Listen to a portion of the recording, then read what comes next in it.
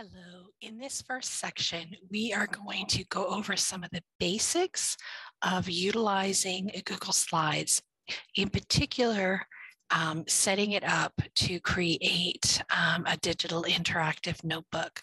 We want to make sure that we know where all the features are so that when we start getting creative, we know where to find the things that we need.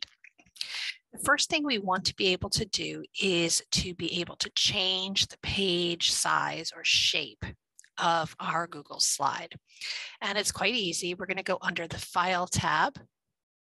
And underneath, down towards the bottom, you will see Page Setup. It will automatically be set to widescreen 16:9, as this is the standard size for most slide presentations today. But we want to click on that and change it to custom.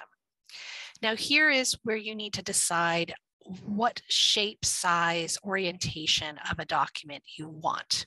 If you want a traditional or notebook that's just single pages, that's easy to print, I recommend going with an 8.5 by 11. But if you want something a little wider, you can go 11 by 8.5. Both those sizes obviously make it very easy for you to print the pages if you ever need to. Or you can actually leave it at this size and create double pages, more like a traditional interactive notebook for your students, where teacher notes are on one side and student practice is on the other side.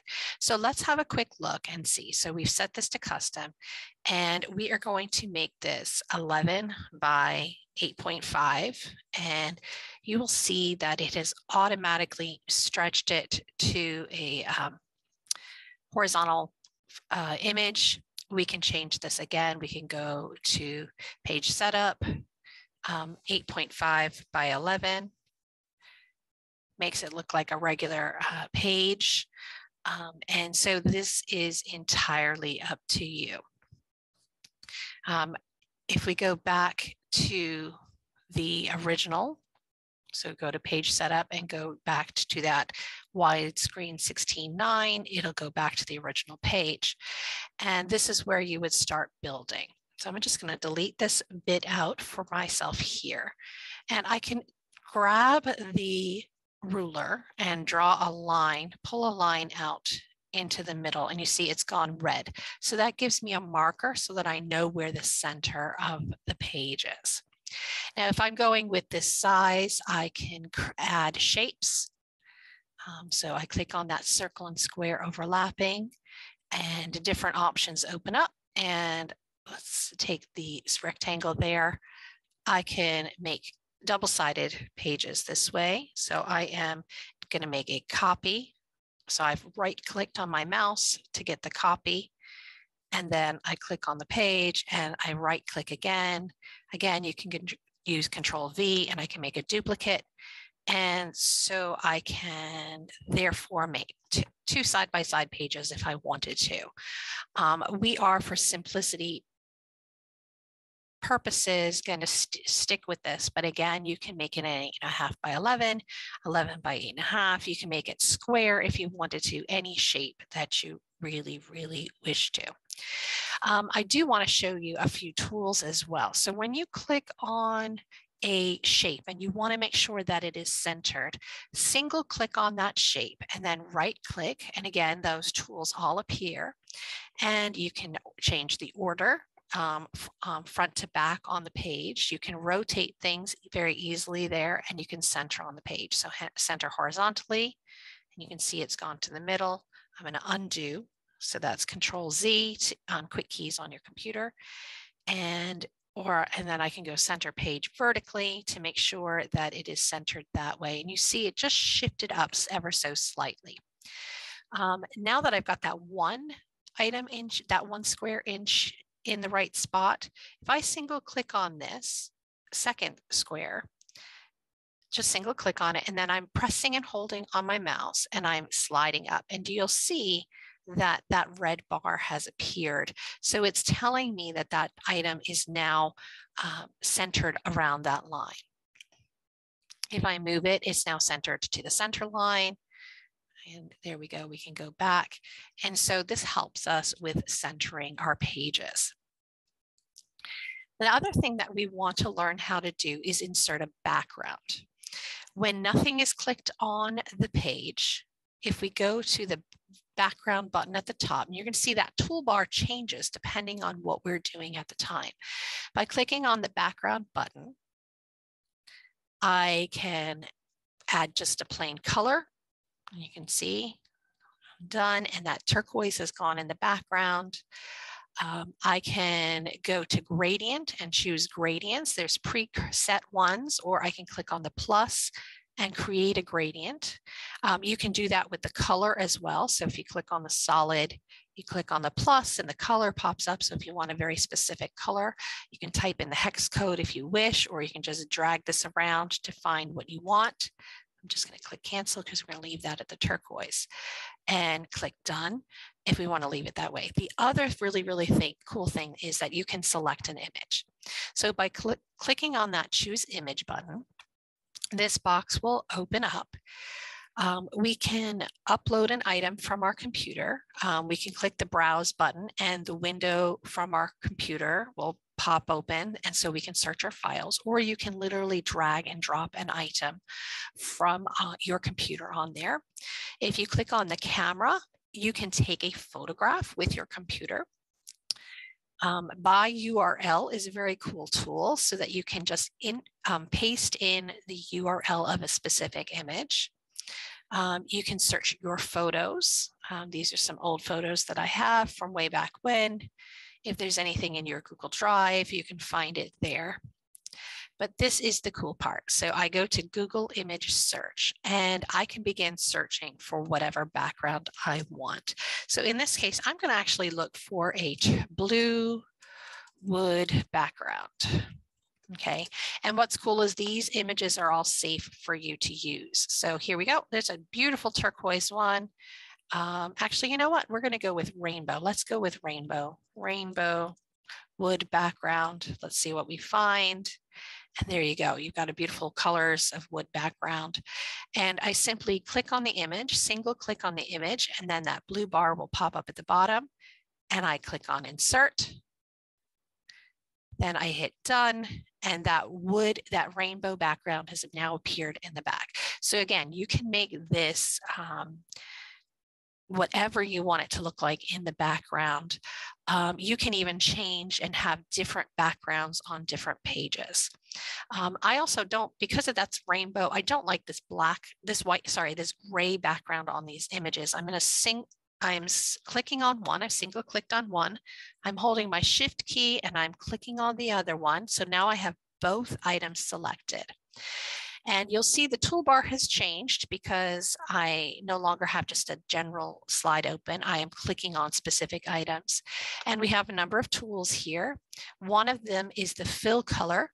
So I can click on that. Again, I can change the color. There's options for gradients. I can add a custom color if I want. Let's go with a white here. Okay. I can also change the border color. So that little cup pouring is the fill color. The pencil and line is the border color. I can change the color of that if I want. So let's make that a nice bright purple.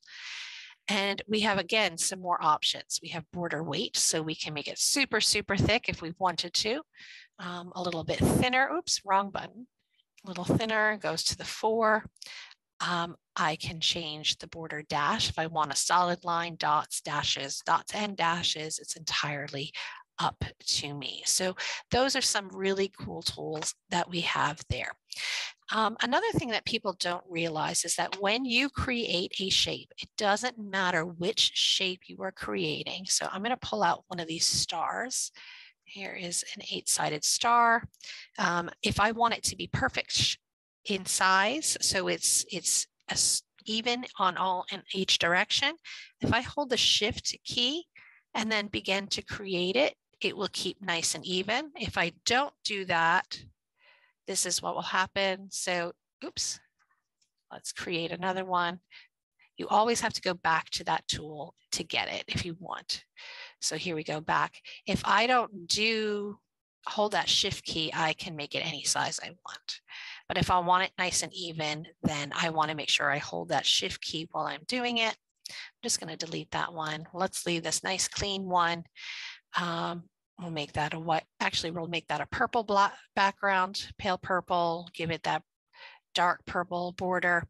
So it really doesn't matter what shape it is. If I double click on that, you'll see my cursor now appears inside that shape and I can begin typing.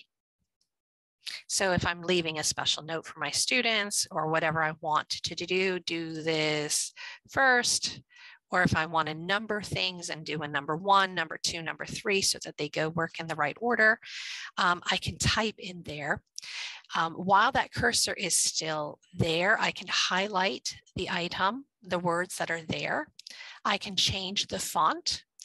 You will have a bunch of fonts already listed there. But if you want more fonts, if you don't like what you see, you want to see more options, you can click on that more fonts and an option will pop up so that you can add more fonts to your program. So let's pick this, let's see, Bubblegum Sans is always a good one for students.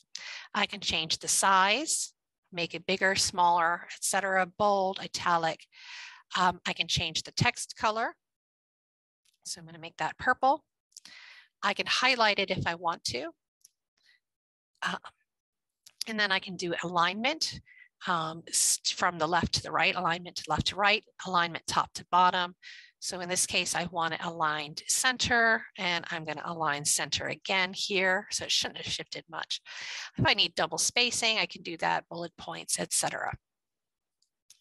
And I can make this as big or as small as I want to. Okay, so if I need to shrink it down, again, I would have to change my size, my font because of the size I set it, but I can make it bigger, and there we go. With this, you can also kind of make stickers and links between items. So if I click on my shape, I can then click on the Insert Link button. This looks like the little chain at the top. And by clicking on that, the option will pop up and I can paste a link to an outside resource, or I can do it to another slide in the presentation. I will show you that again in a minute because we want to have multiple slides to do that. And it makes it easy for the student to move around the document by creating these buttons. And we'll show you the tabs in a minute. So I'm just going to shift that up to the top there. One of the other really cool things is that you can insert images and sounds and videos into your interactive notebook. I'm going to open up YouTube. I find it easier to do it this way. I go to YouTube and find the video I want. All right, let's see. Yeah, lots of music popping up because I like to listen to music while I'm teaching and etc. So let's find a nice English simple sentences. Okay, so writing simple sentences. So maybe I found my video. I open the video. So I've got my essay written. I know. Grammarly pops up everywhere these days. We don't need to watch the video though. But if I scroll down, I get the share link. If I click on that share button. Now you can copy and paste the URL from what is called the Omnibar in Google Chrome, but it is recommended that you use this share link. So you copy it, copy, just click that button, go back to your document, and you go to the Insert tab, and you will see Insert Video. Okay, now you can do a search directly of YouTube from here, but I find that it's not always quite as accurate as the search engine on the YouTube page itself. So then I literally paste the URL in that box, click the search button, and look, there's the video I know I want. I single click on it and then click on select. If there's a video from outside of YouTube or from elsewhere on the internet, I can paste that URL here. Or if I have a video that I've already pre-recorded, you can see I've got lots of stuff here on my drive. I can actually insert a video that I have on my drive right there. So I'm going to click on the Return to Google Drive. Let's paste that again, search, single click, There we go, and hit the select button, and the video will appear right smack in the middle of my page. Now, what I can do is I can grab that corner box at the bottom and I can make it smaller if I want. I can make it nice and big if I want it to fill up half the page, whatever I want, however I want it to view. If I want, here we go, we're going to make that. And I'm going to click on the background. So I'm deselecting everything. I'm going to single click on that video and I am just shifting it, and you see that red bar has appeared, and that's telling me it's now aligned with the center of that box on the right side. So there we go. I can even put a border around this video if I want. You can see those tools all appear here. There's the border color. Let's give it that bright purple again. I can make it, give it the same size. Now let's make this just a tad smaller because it's blending in a little bit. There we go. So I'm just shifting it around so it's now centered and I have a video.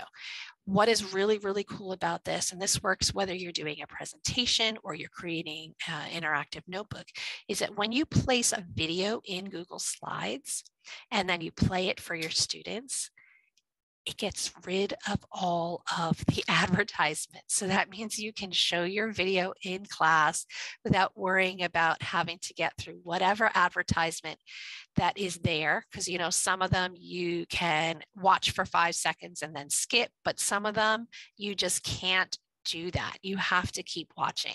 So presenting your videos from YouTube in a slide solves that problem with your students. I strongly recommend it. If you're doing presentations in class, put the video directly in your Google Slides and you don't have to worry about those ads.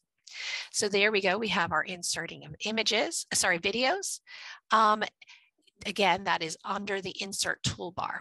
You'll see there's lots of other options there, text boxes, audio, etc. For the next one, we're going to go to the insert an image.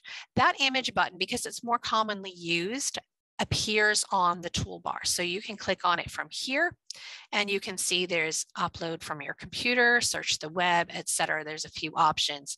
It is identical to the one that is under the insert in the toolbar.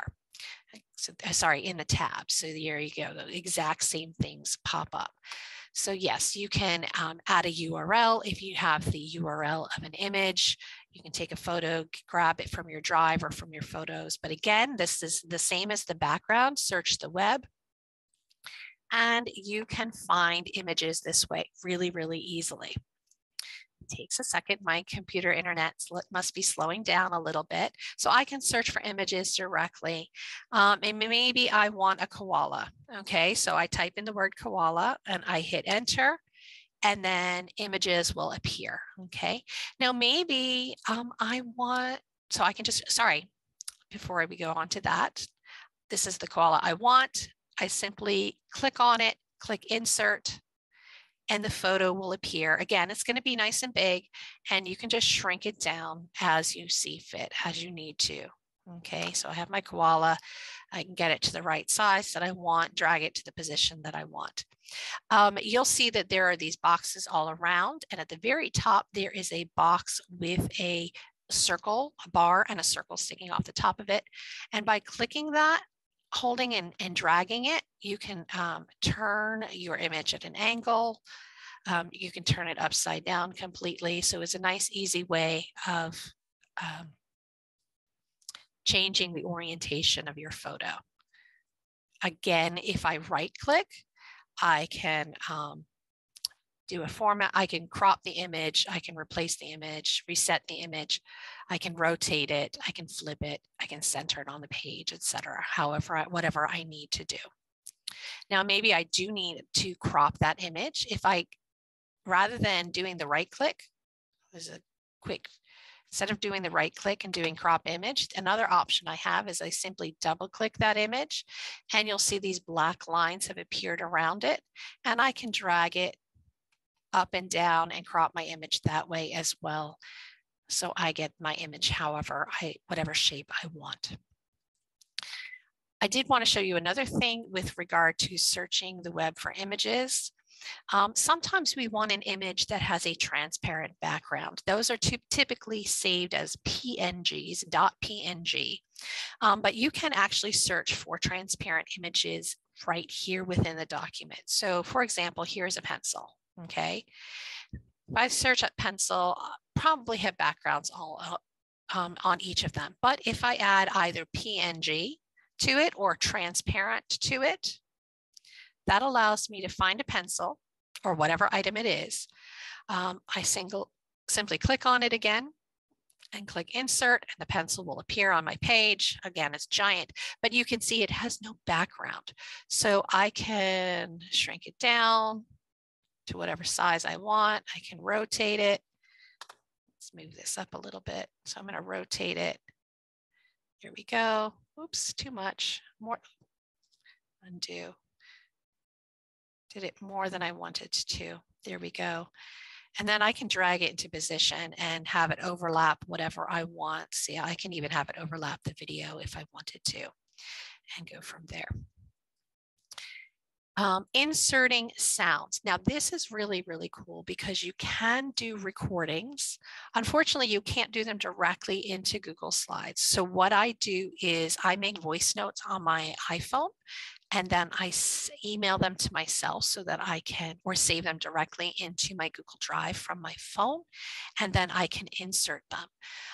But it leaves a button and your student can hear your voice, or you can even add sound effects if you really wanted to. So if we go to insert, we go to audio. Okay, so it's going to pop up my drive, and anything that I have already on there is what's going to appear. You're going to see there's a stack load of Star Wars stuff, and this is from a escape room I created. So let's just click on one of these. I'm going to hit select, and it's going to create the audio. This just takes a minute, and you'll see it gives me an audio button right there. I can make this bigger if I want. Oops, there we go. Let's move that over. All right, I can make it bigger if I want to, smaller, etc. I can change the format of it. When I insert this, this format options box will automatically appear. So I can set it to play on click or play automatically. So the student opens that page, it automatically starts playing. But that audio playback only works when it's in presentation mode. And we'll talk about that part in a little bit on using how students should use it. Size and rotation, position. This is the really cool part, the recolor. So let's close that box. Let's close that box so that we have just the recolor open. So I can choose a different color if I want it to. So let's go with that turquoise because it matches everything. I can add drop shadow reflection as I need to. And then when you play it, it plays whatever you have on that sound button. So it's a really, really cool tool, especially for our littlest ones, or for students that have processing issues, so that they are getting the instructions both visually and they're getting to hear it, especially if we're not in the classroom there with them. Now I showed you how to create a box, a shape that you can type in. There is also the option for using the text box. So you can just click on that text box tool. It looks like a box with 4 dots on each corner with the big T in it. And you can create a text box that way. And you can just begin typing. Again, you have that information that appears where you can change your font, the size. You can even put a border and fill color on in that text box as well. Although I do find that if I want a box that is colored and has a border that has text in it, I find it much, much better to use a shape as opposed to the text box for this particular function. So that's some of the basics of tools that we want to use that many of you are probably familiar with. Let's click on that and I'm going to delete it. A couple of other tools that I want to show you in Google Slides. I'm going to close that sidebar open that was open for a minute. The first is that we have the undo and redo tool. This is the arrow pointing backwards, bouncing backwards, and the arrow bouncing forwards. And if I click the undo button, that text box has reappeared. If I do the redo, it's going to disappear because that was the last function that I did. And that undo button goes back a fair way. So you can go back and undo a few things if you're really not happy with what you've done. Another thing that you want to be able to do is add additional slides. So you can just hit the plus button and it automatically creates a new slide, but it's going to have all the bits and stuff on it. I don't particularly like that because I am creating my own presentation with the notebook. So I'm going to delete that slide there for a moment. If you want each page to look completely different, you would click on that little arrow next to the plus and go to the blank.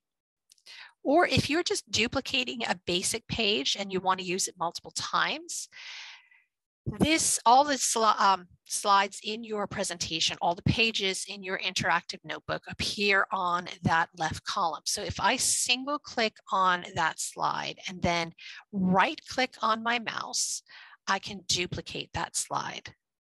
And you're going to see that slide is absolutely identical to the first one. So the first and second slides are all identical.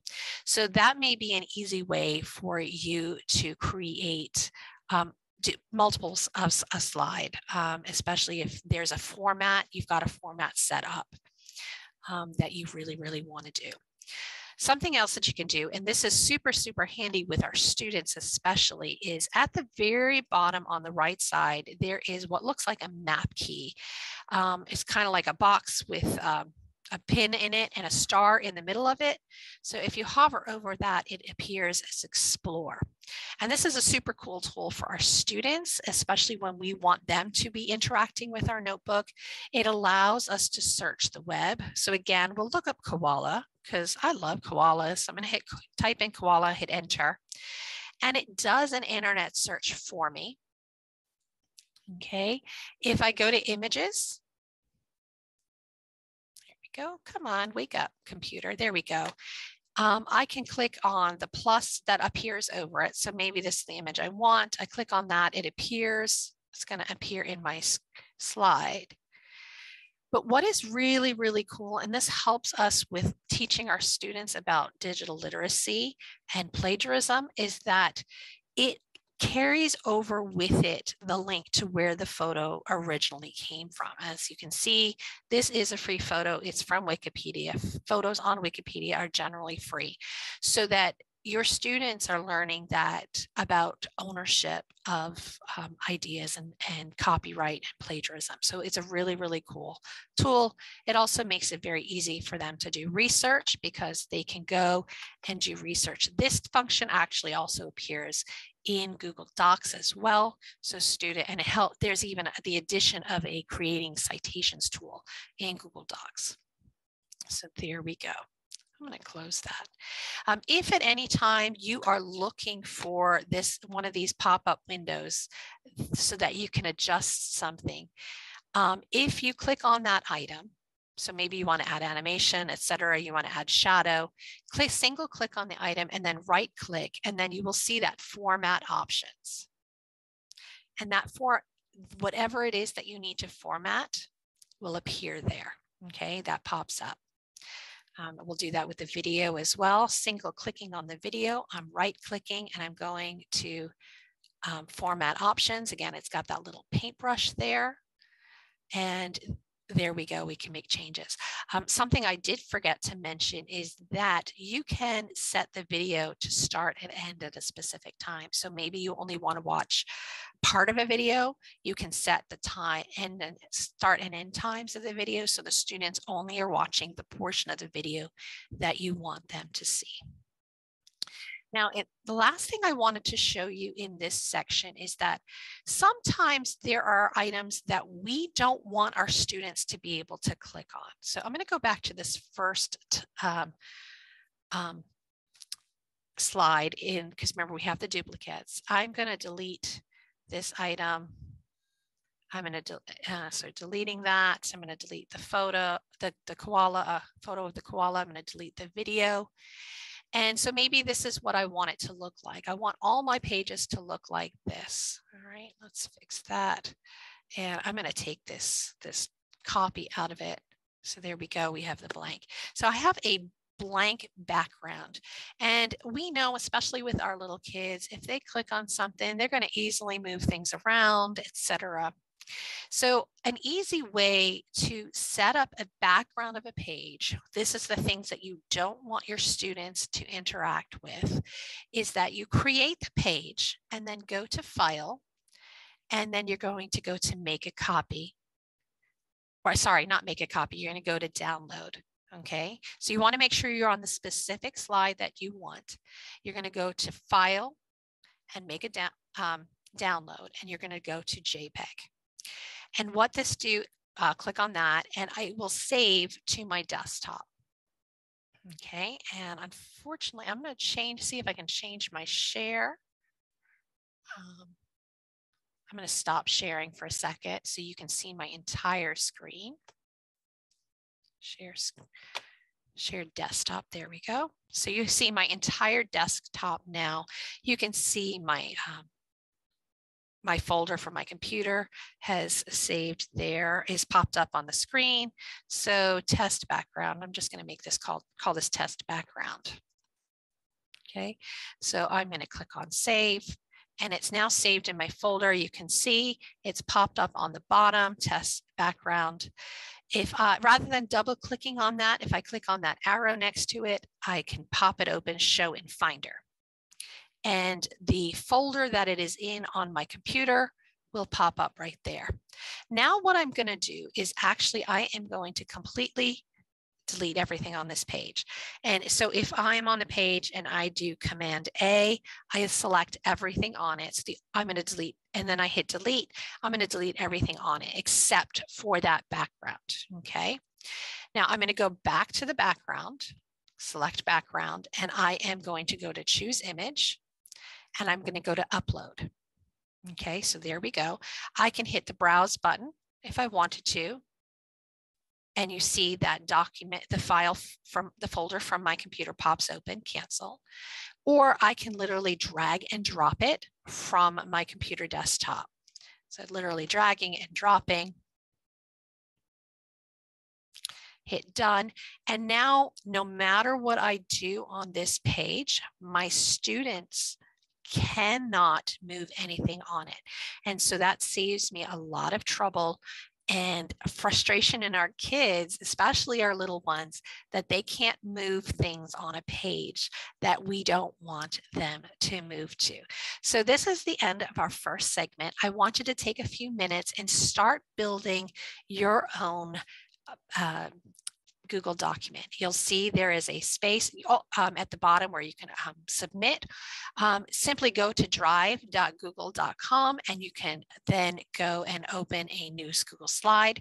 Or if you go to slides.google.com, you can then open up directly in Slides and select a blank Google slide document for you to begin working on. All right, we'll see you again in a few minutes.